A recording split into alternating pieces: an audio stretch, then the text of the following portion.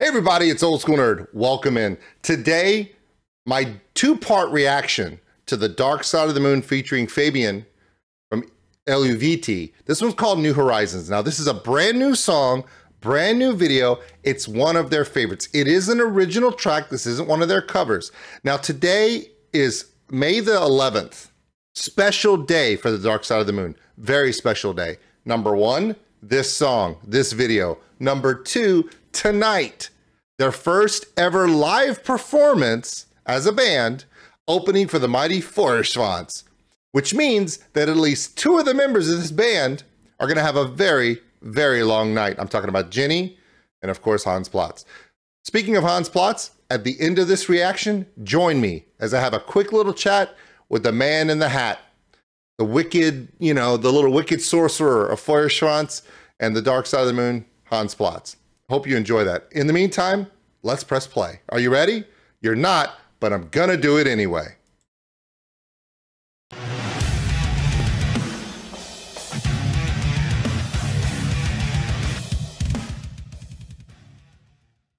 All right, we're back. I know, I made you wait. I'm sorry. Pressing play now. Live premiere right now. I hate that logo.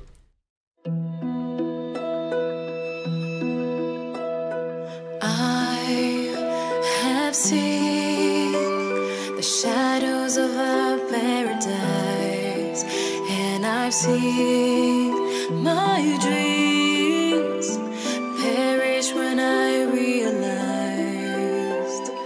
all my tears, an ocean where I've drowned, all my dreams collide.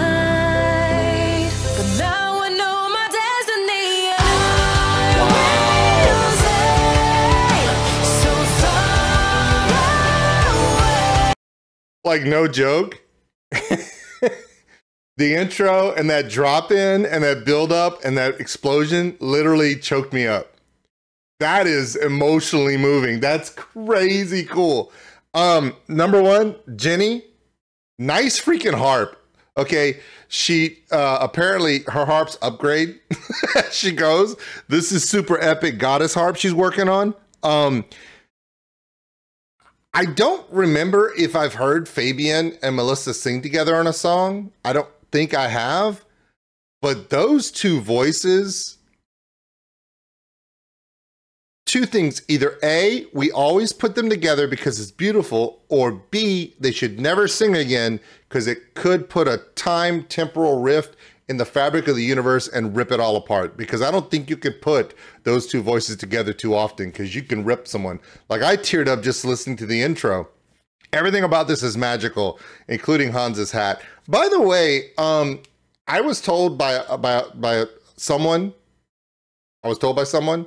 to listen for a violin in this song. You may not see it on the video, but there's a certain amazing violist or violinist from Italy who is on this song in the music.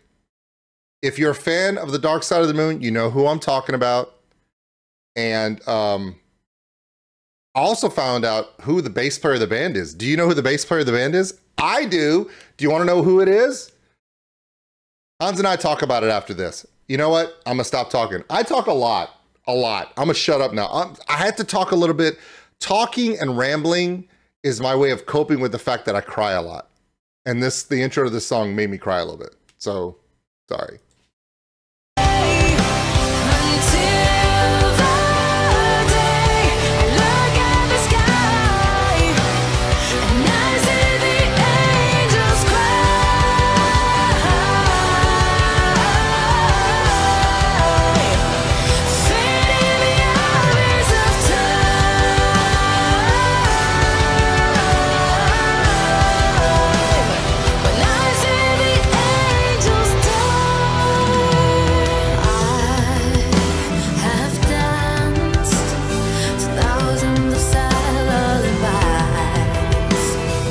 It's not a sad song. It's not a sad song.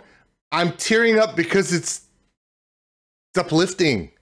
You know, as you get older and you have kids and you see them grow up and they do great things and you get all sobby and stuff, it's like that.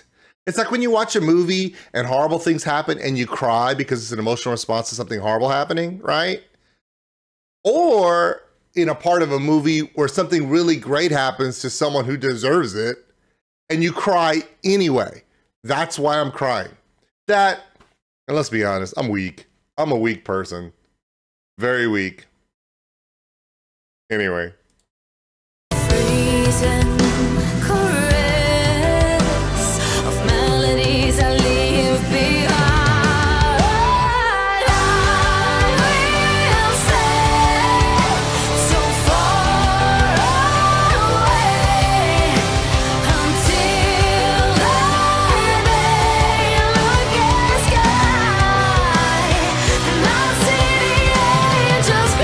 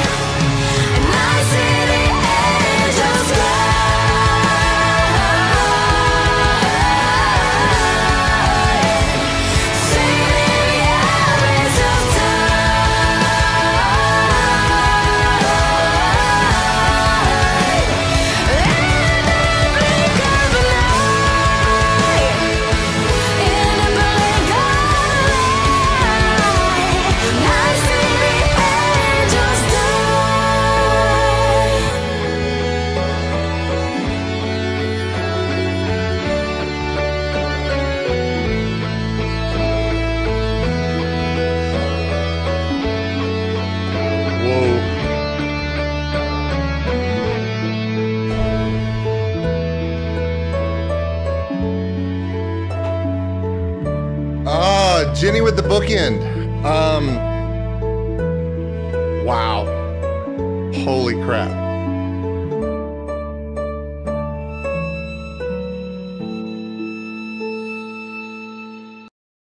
There's something that I don't know what comes at the end of this. Okay. So this is being done during the live premiere. As I cut back, you can see here's the chat room. I'm crying. So there you go. Okay, so let's get back over to where it was. All right, wait. See, this is what happens when you do it during the live premiere. You have to deal with the countdown. Okay, so here's something that I both love and that I worry about every time I watch the Dark Side of the Moon videos. If Jenny's on a harp and she bookends the song, if you know what bookending is, it means we start with a violin, like it's opening a storybook, right? At the end of the song, you end with not a violin, a harp, okay? Jenny's playing a harp. Duh, I keep getting her confused with someone else. It's amazing from Italy. So if you bookend the song with the harp at the beginning, like it's a storybook, and then at the end of the song, you close the storybook with the harp, it adds an emotional response. Now, why am I crying? I'm not sad. I'm inspired, okay? Now, when in a few minutes, I know at the end of this video, y'all expected me to do this. Thanks for watching. But I'm not, no, because we have the interview with Hans Platz. If you have questions like, what's his favorite song? What are they doing these next few weeks? what kind of a day they're having today, because it's a pretty big day, about the album tomorrow that comes out. Who is the bass player of this band? Who's the bass player during the live concert shows? Oh, spoiler alert, okay? You're going to find all that out now, because we're going to talk about that here in a few seconds. But before we go to the Hans Platz interview that we filmed yesterday, I want to tell you guys something. This is a song I cannot play in my car.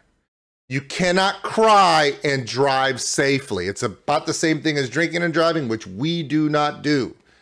This song for me is a cry because you're happy song. It's a cry because you're uplifted song. There are songs that give you different emotional responses. When I hear Bloodywood, I want to jump up and down.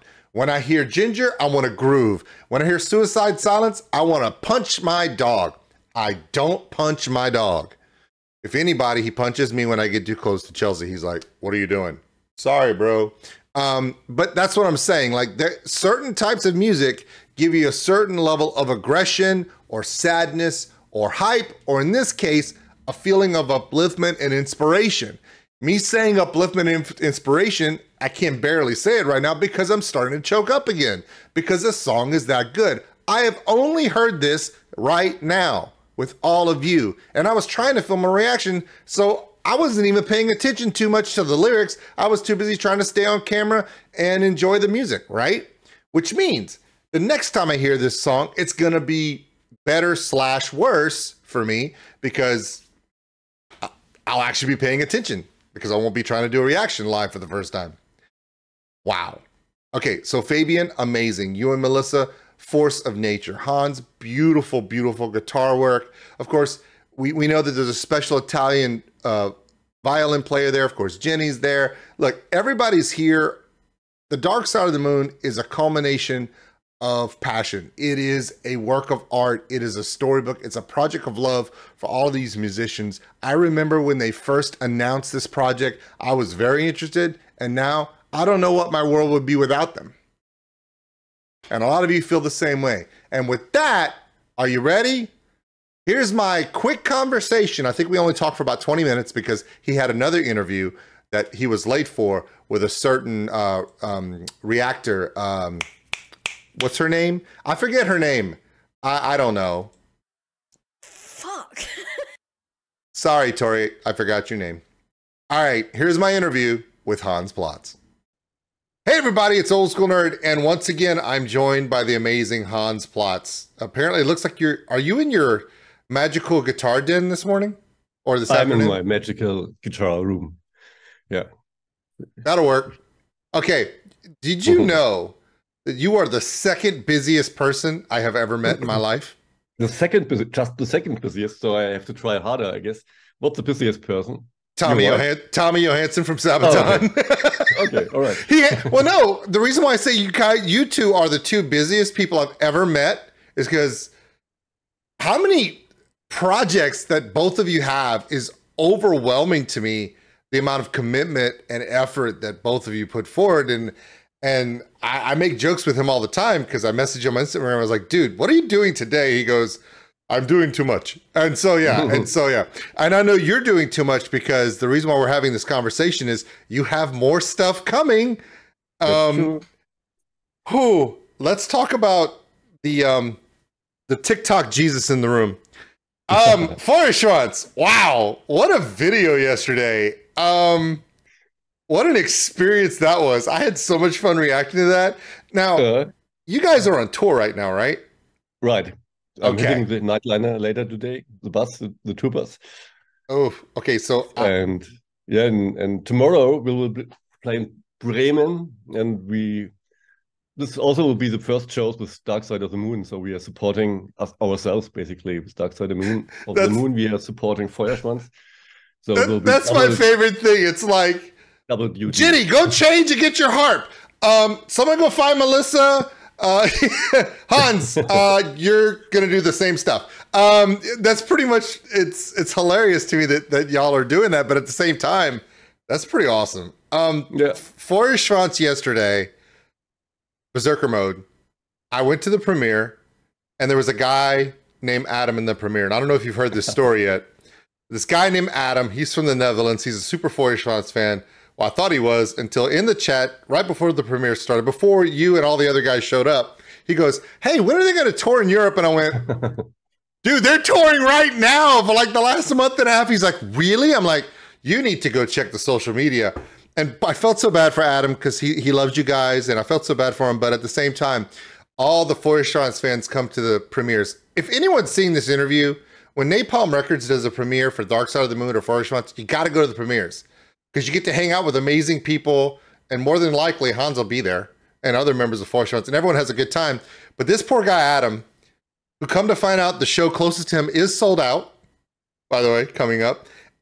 Everyone's saying, oh, I saw them here, I saw them here. And every time somebody would say where he saw y'all this tour, he's like, So he feels how I feel because I can't get over there either. Okay. It happens all the time. You post something, hey, Hamburg, you have been so great. And the day after, someone will ask, hey, when are you going to play in Hamburg? It's always just like that. I guess having that many fans getting that confused is actually a good thing. I mean, it could be worse. I mean, nobody could show up to premieres or shows. That would be bad. But you don't have that problem. Amazing photographs on social media you guys are posting. Those crowds look amazing. Everyone looks like they're having such a great time. I did see a live video of a live performance of one of your stops where y'all did Berserker Mode. And Ben and Hauptmann are, of course, up front, and they're doing their flexi, Berserker Mode, and they're screaming and everything. And, of course, Joanna's right behind them with her violin, and she's got that beautiful smile, and she's doing her dance. And there you are in the back. You're just in the back with your guitar and your hat, and you're just like, I just want to play. I'm having fun with Jenny back there because she's standing next to me and she's always flexing, and always when she's always, with her head left and right. Yeah. And every time she looks left, I make another face at her. But it's quite fun. It looks like it's an amazing show, and there's still a few dates y'all have left. There's still a few tickets to those.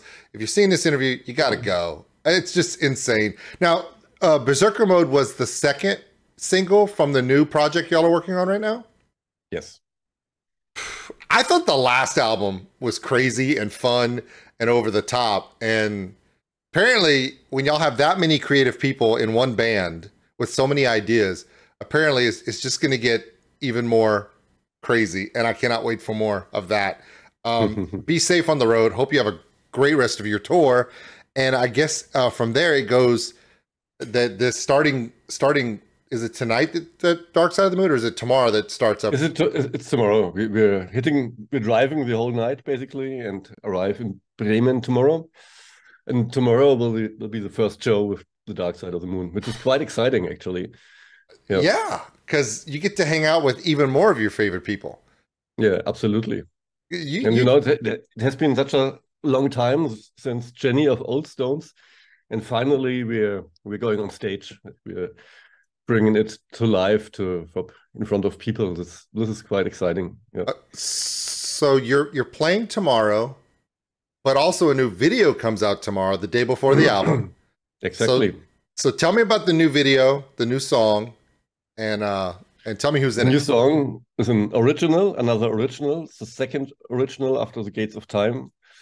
And we have a wonderful guest. We have Fabienne Erni from Eluvati, and she matches so good with Melissa, and it's just I think it's such a bumpish song. I don't know if it's a word. It is. It 100% is, because when I did the reaction, now she joined y'all on she was with Feuerschwanz for the Bastard of Asgard, right? Yes. Okay, so I've already heard what she brings to the table, and every time she sings, it gives me goosebumps. So it is very goosebumpy. But now she's with Dark Side of the Moon on this one. This one's called New Horizons. Yes. Okay, so New Horizons, and it's gonna. You also hear a little bit more of Rusanda playing violin. Actually, there's a violin in there, and that's Rusanda playing the violin. I was wondering when you're going to bring her back for some stuff, and here we go. It's in the music, and I'm now happy.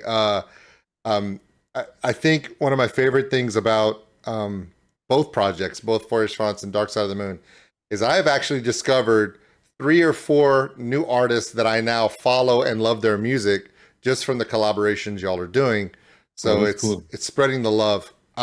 So it's the new song premieres tomorrow on YouTube. Yes, On 2 Napalm p.m. Records site. Yes, 2 p.m. Central European Summertime, Yes. which is 7 a.m. my time. I'm going to be there. I'm going to be doing my reaction to that tomorrow, of course. And of course, this interview will be, if you're watching this interview right now, my reaction to this video comes right after this. So Awesome. it does. It really does. I'm so excited. Okay, so new video tomorrow. New start of your live performances, opening for yourself. Who gets to say that? And then Friday, finally, the new album. Yeah, that's crazy. So Finally. Metamorphosis, what a labor of love. I remember I think it was the beginning of last year or the end of the year before last when y'all made the announcement that y'all were coming together, that this was a project.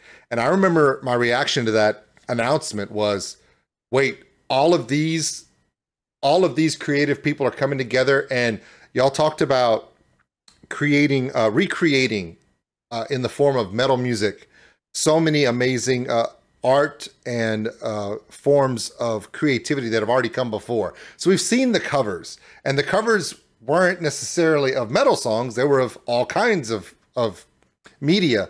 And this has progressed to something that has become, did you think that this would become as big as it has? I don't know if it's big already. I don't know. It's just, we do just what we want to do and do songs and have fun doing songs. And if people like it, even better. But it's just just getting on stage and finally releasing the album is such a milestone, you know, because you worked like 1.5 years or 2 years towards that point, and suddenly it's there. It's just, that's crazy. It's hard, very hard to describe that you're finally getting the baby out to the people and getting all the reactions. And yeah, the reactions so far have been quite good. And I've loved every moment of it. Are you nervous about playing tomorrow night? yes, I am.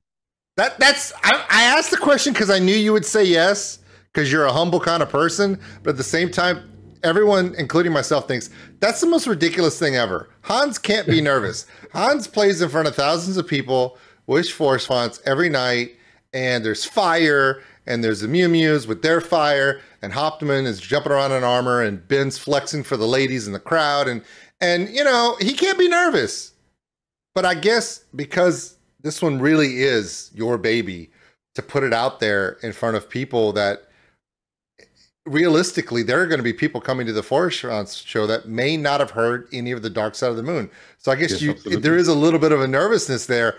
But if they're there for Forest Fonts, yeah, and that means that they already know who Melissa Bonny is. They love her, and all the other pieces of the puzzle you guys have put together. I mean, I understand you're nervous, but nah, you'll be fine. yeah, yeah. But you never know what happens if you go on the stage for the first time with a new band. You know, it's very exciting because you feel that you're alive actually by being nervous and having that adrenaline. You know, it's quite a kick in a way, but it's also yeah exciting. I think we'll make it. We will make it, but real quick, let's speak tomorrow after the show. yeah. Send me a message on Instagram and say it was better than I ever hoped. Oh, I gotta go. I have to play again. Because you doing double duty. A question. Speaking of getting things done, Yeah. there's something that you guys technically don't have in the Dark Side of the Moon that people said you gotta ask him, and I was like, I don't know if I want to ask him this, but I will. You don't have a bass player in your band, so is that going to be handled by a musician, or is that do it with a backing track? No, we have, first of all, the bass on the album was played by a fantastic bass player from Italy, Fabio Trentini. He's a fantastic guy and dude and friend. And what a name! He's got a fantastic name. Are you kidding me? hey, he lives in the Dolomites, in the mountains, and he used to, he used to produce guano apes. And it's just a really incredible musician. And on stage, we will have Corby from Ad Infinitum play the bass. So you're in good company then. Yeah, you need a live bass. You don't you just do a bass from a backing track. I was Because, well, you can do it, but it's different because the drums and the bass, they need to play together. Yeah, they need to communicate. yeah. And that's what the live experience is about. Otherwise, you can just put in the CD and, well, watch a video or whatever. But especially a bass player and a good bass player and a good drummer playing together creates a unique energy, which you can't recreate by just entering a backing track, playing a backing track. There's a couple of Napalm bands that come to mind, like Yeah, I know. Ginger. Like you take Eugene and Vlad from Ginger, those two together, that's a storm. I mean, live, there's something, they get into that groove and you're just like, doesn't even sound like the album, and it's even better. So yeah, I understand the whole need of having to have that bass with the drummer. Like as a hand percussionist, and I played kit before as a drummer, I love to watch the bass player's shoulders and how he moved the neck and watch his feet. Kind of told me where we were going if we were going someplace else. So you got to have that feel, even if everything is completely set out. You gotta have that feel. I'm glad y'all. And look, Kobe's amazing. He's he's an outstanding guitarist. Obviously, he knows Melissa very well. So I think it's all a family affair at this point. It's just family at this point. Yeah, you can't replace a good bass player. Once I jammed with Divinity Rocks. She's a female bass player, and she played with Beyoncé. She was in the all-female band of Beyoncé, like 2010 or something. And she's crazy. And just watching her playing is like, all the energy is something you can't have on an album. That's the whole idea of playing live and seeing the person and how all the energy that can't be done just with a backing track. Yeah. I mean, you're going to have Melissa moving, obviously. She is always moving. You're going to have big drums. You're going to have yourself, top hat and long coat and the whole 9 yards. There's something about the bass player sitting in the groove, just sitting back, and the way they move kind of gives that, it's kind of a comforting feel to an audience, even though it's very, very loud. It's just another dynamic that brings people into the story, which I love. So I'm glad I asked, because people had asked me, do they have a bass player? I was like, well, when the album comes out, we'll be able to look at the album and go, who's the bass player on this album? Oh, there it is. But we really didn't know if it was going to be for the live shows or how it was going to work out. Now we know. What are you most looking forward to as far as playing these songs live? And these are questions that people want to know about from you. What is your favorite song on the new Dark Side of the Moon album, the debut album? Well, that's difficult. It's very difficult. That's why I asked it. I like them all. I actually like them all. I think the originals are a little bit closer to myself than the covers. Because they're from there. Yeah, I like New Horizons very much, which will be released tomorrow. Because it seems to be a more simple song, but those simple songs are often the hardest to play, to fill with life, you know. And I like The Gates of Time, and regarding covers, yeah.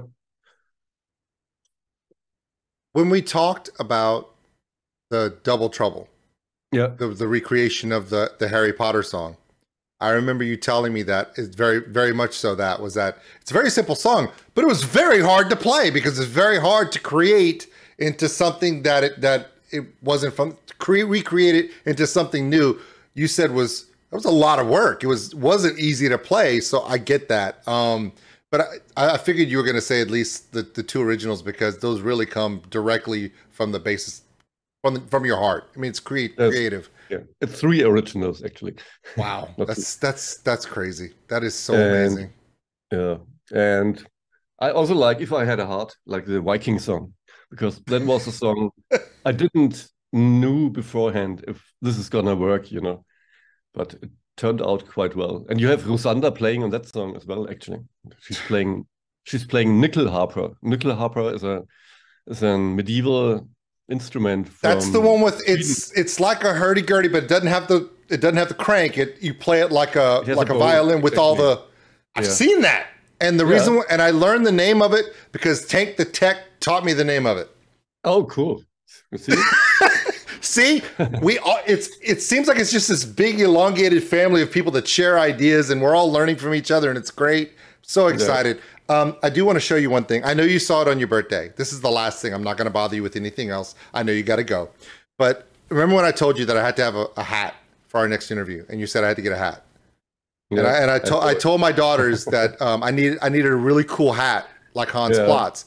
And my daughter said, "I'll get you a hat, Dad." So I took her to the costume shop, and she got me this. Awesome. Now, this is not a cool hat. And I said, "Caroline, I need this for Hans." And she goes, "Yeah, I know, this is your hat." And I went, "But Hans has a cool hat." She's like, "Yeah, but he's cool, Dad. You're not." So this you saw this on your birthday. I know you saw it when I did birthday. Yeah. So this is my Hans Platz hat. All right. I didn't want to put it on this early in the morning because it might distract you from things you got to do tonight. So yeah, I was like, wow. So yeah, this is my daughter's idea of how cool you are compared to me. Okay. So there you go. Yeah. Say hello to your daughter, by the way. And she absolutely loved that last Dark Side of the Moon track. I mean, when y'all did, she just fell in love with Legends Never Die. It's her favorite song. Awesome. And then she sent a message, Melissa messaged me and told me to show it to her and say, "Glad you love the song." And she's a dancer, and when she sees that, she's like, "I want to dance to this song." And so that's what she's doing all the time. I catch her. I hear that one track being repeated in my daughter's room a lot, and I'm like, she's dancing again. So oh, nice. See, so all the ages love your music, Hans. I appreciate it. All right, thank you. that's gonna be it for us. I know you have another interview coming right up, and I know that she's excited to talk to you. She's a friend of mine, and I wish you traveling safety. Thank you. I wish you creative bliss, great health, because I know it's hard being on the road, and good luck tomorrow night. I think you're gonna be posting on social media that it was one of the most amazing nights you've ever had. I hope so. And then the next morning you can show us your blisters. I didn't know I had to play that long. That's a long time to play, but you know. Yeah, and then I have to go another 3 nights after the first night. But yeah. You're not complaining. I won't complain. All right. All right, everybody. This is the amazing Hans Platz. My name is Old School Nerd. This is our second conversation. Don't forget, everyone, check out Feuerschwanz, all the stuff going on. They have all their social media. It's funny to see. It's hilarious. The new video is out, Berserker Mode. Please check that out. They're on tour right now. They have a few dates left. If you're available to get tickets in Europe, please do so. You will not regret this. Also, if you do get tickets for the upcoming shows, opening act will be The Dark Side of the Moon. They have a new song coming out tomorrow, new video, and new album Metamorphosis on Friday. Well, I got all that out without messing up. I'm proud of myself. Awesome. Thank you so much. Thank you, Hans. Have a great day. I love watching your reactions, and I saw yesterday's reaction. I knew I didn't have a problem with any of the TikTok Jesus stuff, but I knew that if I could do it just the right way, I could get everyone to freak out in the comments about it, and I succeeded. It was so much fun. It was so great. All right. Thank you so much, sir. Have a wonderful day. You too. Thanks for watching, everybody. If you enjoyed this video, give us a like. It really helps the channel grow. Also, if you want to subscribe, right there. Big thank you to all my Patreons out there. We appreciate everything you do. If you want more content like this video, check them out above. Remember, love one another, take care of each other. We're all stuck on this mud ball together. We'll see you later.